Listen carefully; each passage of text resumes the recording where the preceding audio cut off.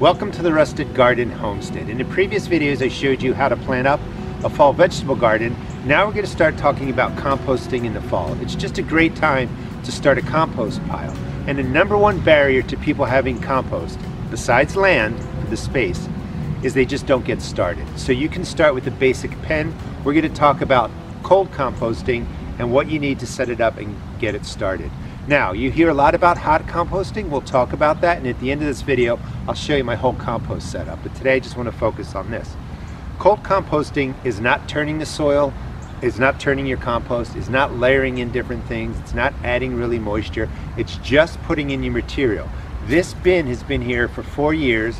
I started harvesting beautiful compost out of the bottom about 2 years ago.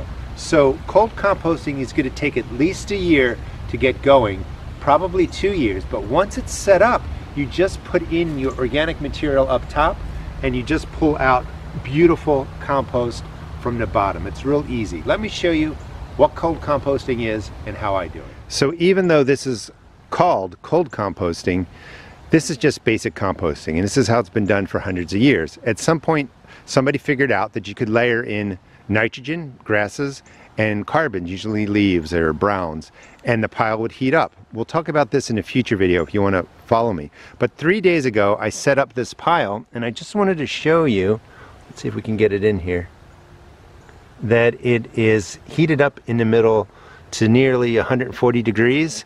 And I think if we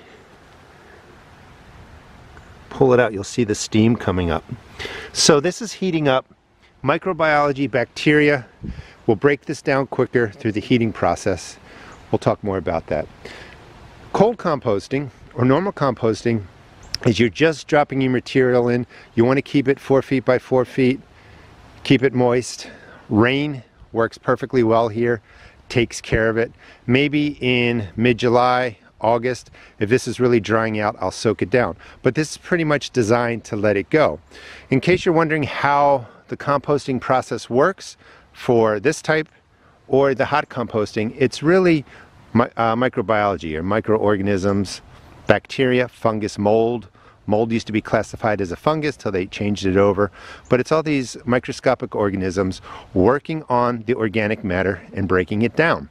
When your bacteria starts to break down some of this, they secrete enzymes or chemicals, and they're changing the carbon into carbon dioxide, and that process creates heat. That's what you get when you're doing hot composting. This is just slower, and there's different kinds of bacteria.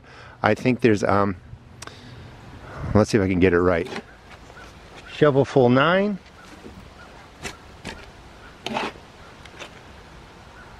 Nine and a half. 10. Let's see what I got out of there.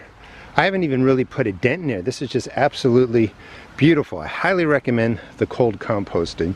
All right, let's finish up this space here, and I'll just show you what I got going on in other parts of my compost area.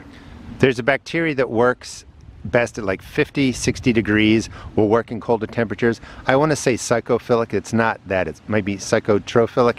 Anyway, there's a first kind of level of bacteria that works at cooler temperatures. Then you get to mesophilic, which works at 70 to 90 degrees. And then you get to thermophilic bacteria that works and brings the temperatures up to 120, 140 degrees. So these bacteria can work together. When you're doing cold composting, it's just a different group of bacteria working to break it down, different fungus, different molds.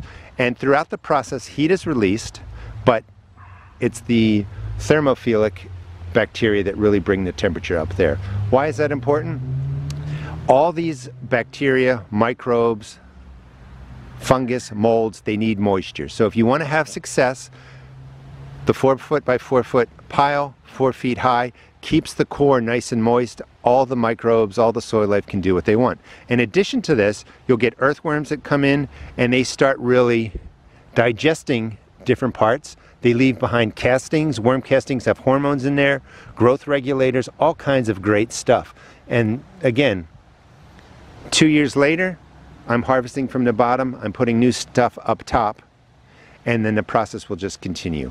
So let me harvest this up, and the only thing to really take away from here is a nice wide pile, moisture, And because this is a cold process, there's a lot of airspace in there, so you have oxygen going through. That's also needed. You don't have to turn it because there's plenty of oxygen in there and it's just going to break down slowly. When you're using the warm composting process, often the pile collapses, closes air pockets, it can start to smell, so you're turning this more to get that oxygen in there. So a combination of oxygen and moisture and size to the pile is what really helps hot composting break down quicker, and it also helps your cold compost do what it's supposed to do. Harvesting is pretty easy. Whatever you set up, you want it to open in the front, and this way we can get in and harvest. Let me use the smaller shovel. And towards the end of fall, beginning of spring, I just open it up. And hopefully you can see right through here. And I am just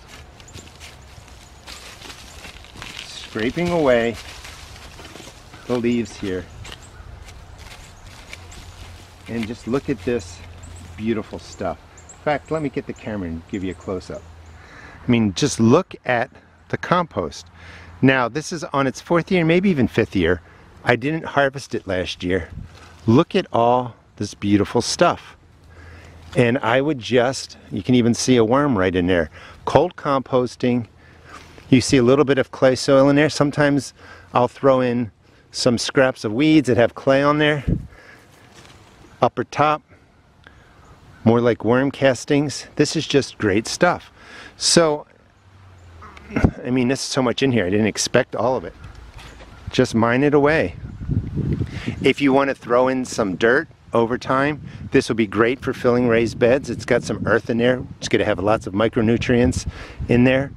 But this is all broken down from microbes, bacteria, fungus, mold, earthworms, and look just how gorgeous that is. All right, let's fill up the wheelbarrow. Just want to show you a little bit of what I get.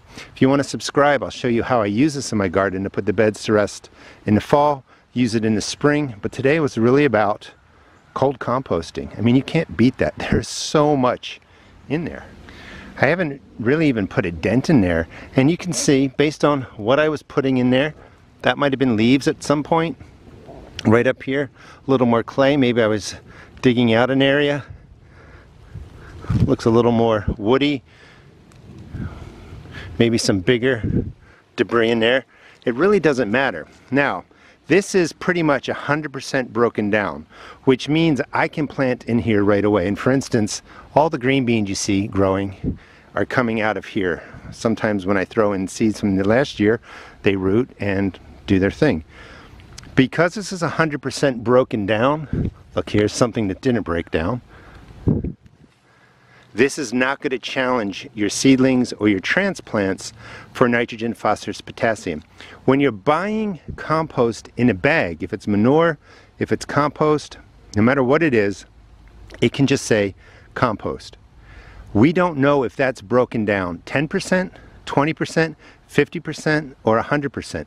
If you're getting compost and you're getting manures that are being composted down and you're putting them into your bed and they're not fully broken down, when you go to plant into that, if you put in seeds or transplants, the compost that isn't fully broken down, and I want to stress that because it's all about being broken down. So the compost that still has to break down in your garden, look, there's a millipede or a centipede, is going to take that nitrogen from your plant. Basically, it's going to have to continue to break down, and that's what it's going to do in your soil. It's going to use the nitrogen there to break down, you know, turn into fully 100% compost. And while it's doing that, your plants are going to suffer. So composting yourself, giving this at least a year, probably 2 years to fully break down, this is just gold. And if you guys have ever put in manures or bag compost pile into your garden, you put in your transplants and you see the plants only get about this tall. They kind of get yellow, they're stunted. It's because it wasn't complete compost. It wasn't fully composted down. I'm even confusing myself. The bagged products can say compost, but you don't know if it's 100% broken down. And that's what we're going for, is just letting everything that you put into here break down into something beautiful like this, and you can put it throughout your garden. So this is 10 shovelfuls right there. That's going to go out into some of my beds that I'm putting to sleep. Your standard composting or cold composting, you can see how well that works, and you just have to get started. Let it go for a year or two, and then you start mining it from the bottom like that. Hot composting is a little bit different in that you're layering in the materials, you're bringing up the heat, and instead of it taking up to 2 years, this can be done in, realistically, if you're lucky, 90 days, but really within 6 months. As it breaks down, you got to make sure you keep turning it because it basically falls, so the volume drops, and then you don't have a lot of airflow through there. And if you don't have airflow, it's going to start to smell. So I transition my hot compost over this way. It gets thrown into here at the end of fall. Tarp goes over it, and then what I have left was what I'm using again for this fall and spring is just beautiful compost through the warm composting method, through the hot composting method. And hot composting is really bringing the temperatures up to 140 degrees. I think I keep saying warm, cold, warm. So hot composting speeds up the process, but it's much more labor intensive. And then in here I have leaves. I'll show you leaf composting, leaf mold, different ways to really just build organic matter into your garden. And the basic ways that I do it is leaves and grass.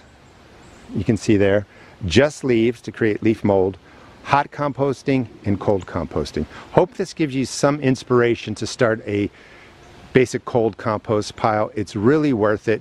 You can't beat what you can make for free once you spend a little bit in the cost to set up, putting in your time and labor, and it's just waiting around to get beautiful, beautiful compost like this to take care of your garden.